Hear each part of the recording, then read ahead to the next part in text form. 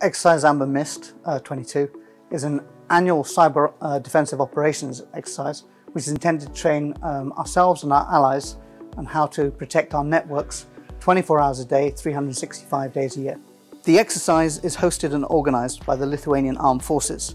It unites cyber defenders from the US, NATO, Lithuanian and Georgian Armed Forces, and EU's Permanent Structured Cooperation Cyber Reaction Teams, as well as academia and Lithuanian critical national infrastructure.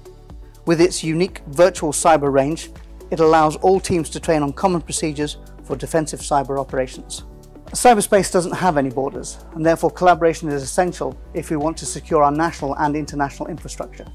This exercise, with its wide range of participants, allows us to be stronger together and cooperate not only with NATO nations, but also with Partnership for Peace and with EU Permanent Structured Cooperation Cyber Rapid Reaction Teams.